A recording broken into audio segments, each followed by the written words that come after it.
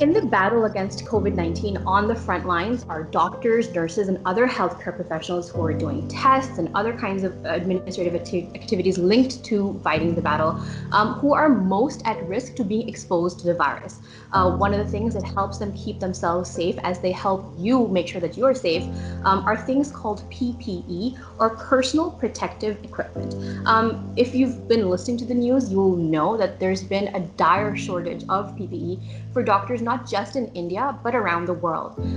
For instance, here in India, one company that's trying to bridge that gap is Maker's Asylum. They're not traditionally manufacturers of any kind of healthcare equipment, but they've stepped up to the plate and they're producing face shields that doctors and nurses and other healthcare professionals can wear over face masks. So it's a shield that comes over it and it stops droplets from coming towards them and hopefully keeps them safer than they would be, and helps prevent them from joining me on NDTV Hop Live now is Vaibhav Chhabra, and you can see him. Thank you so much for speaking to us. Can you tell us, first of all, this isn't something that you typically do. This is something that you decided to do once the lockdown came into effect. Yes. So typically we're a makerspace. We're a lab that functions as a fab lab or a makerspace where people from all different backgrounds, engineers, artists, doctors, use the space and build things that they want to. So anything from a remote control car to making tables and chairs to making a motorbike or making drones. That's what we usually do. But about 16 days back, thanks to having all this equipment in one space, we were able to put together some of these shields. How did that come about? Because I know that you started off initially using a 3D printer. What was that process like? And you were also learning as you were making. Correct. So when we started off, we thought of using 3D printers as some parts of the United States and other parts of the world were using. And we were also doing some DIY videos. So we thought we'll make some DIY videos, we'll make some content where at least while we're in the lockdown situation, we can continue the makerspace being active because we do need to support the space.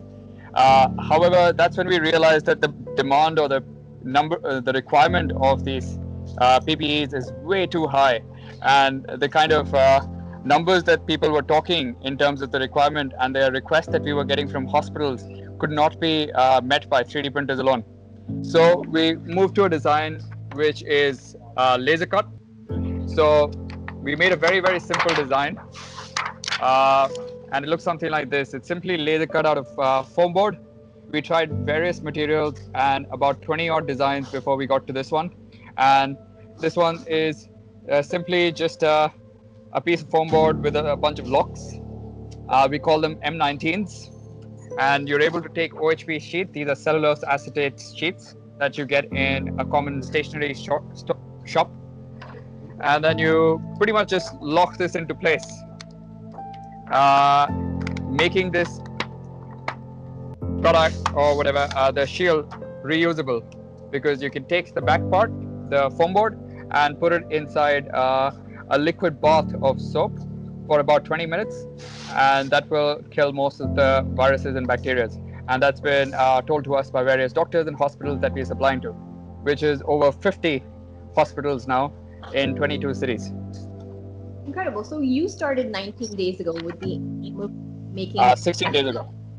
Yeah, 1,000 face shields, and yes. Then you scaled it up to 10,000, and now yes, I was very scared. Lakh, and incredibly, you've achieved that target. Yes. Talk to us about that.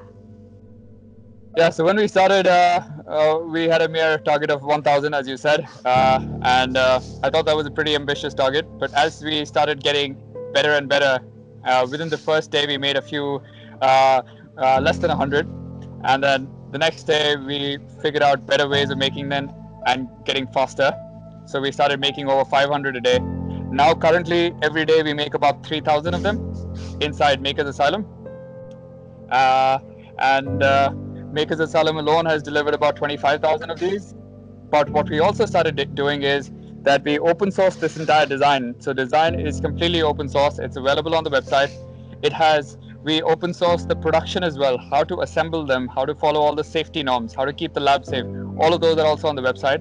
And then other labs across India who we've been in touch with, they started contacting us and joining the force now, which we call the M19 Collective. And they also started making these at a really, really fast pace. There are kids making these in different parts of the world. There are adults making these. There are labs making these. There are small towns. We have people, towns like Nanded, Bhatkal, Rajkot, Ganganagar. Also, small towns have also started joining the force because laser cutters has one thing that we didn't realize earlier, but we realized much later, is that laser cutting is also a self industry that exists. And we sort of were able to piggyback on that industry. And in the form of distributed manufacturing, we were able to send out the files digitally to everyone, give them all the information digitally. So, what's happening over here is that there are multiple labs and multiple of these equipment laser cutters. They can take the digital input of these files, and then they're able to create the same exact design and whatever city without much movement. So that's the reason how we're able to scale up in 22 cities within 16 days and send out over 100,000 of these. Yesterday we cracked the 100,000 number, uh, but and then all of us as a collective decided that we're going to add another zero to it and give ourselves a larger target of 1 million. That's what we're aiming towards now. We really, really hope from the bottom of our hearts that we do not need to make 1 million, and we are able to, move past this crisis. But at the same time, we're all gearing up to be able to make more and more of these, because it's not only that the hospitals want it, it's not only that the doctors want it, all the frontline workers, especially the police,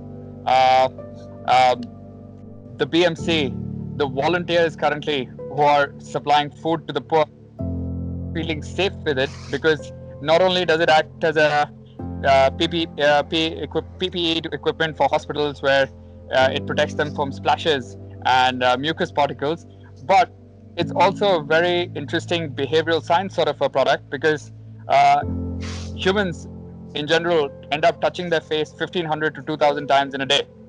But this shield sort of reminds you every time you try and touch your face, it stops you from doing that.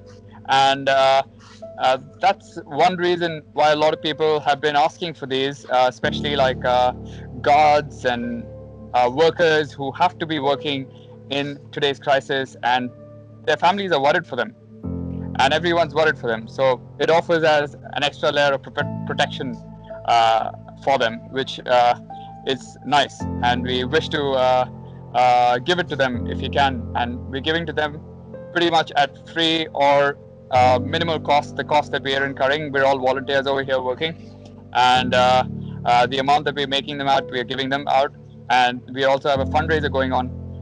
The funds that we're collecting, we're donating those to BMC workers and hospitals first. Yeah, so I actually wanted to know, how can Hops viewers help you, achieve that 1 million target, or help you sort of fundraise? What is it that you need? What is it that we can do? Sure. So we do have a fundraiser going on Keto, and the link for that is on the website. So makersasylum.com/COVID-19. And on that, you will also see the fundraiser of all the other labs in all their cities. So you can decide if you want to support Makers Asylum in Mumbai, or you want to support Jaipur or Ganganagar or Bhatkal or whichever lab. So we put all their crowdfunders over there. Every one of us is tracking where these shields are going at all time in an open spreadsheet, so that we're able to see everyone's doing the right thing in terms of for the fundraiser, we're giving them out completely for free. In the place where a private hospital or other hospitals have some funds to pay for it, then we charge them 55 rupees, which is at cost, including all the taxes and everything, just to be able to make sure things are running and we are able to pay for the materials. So we're doing that and we're pushing them out. Great. Thank you so much, Vaibhav. I think you guys are doing some incredible work, and I think your decision to keep it open source would have definitely helped you get to that 1 million target sooner rather than later. I'm sure of it. Thanks very much. Keep up the great work and stay safe. Thank you so much for having us.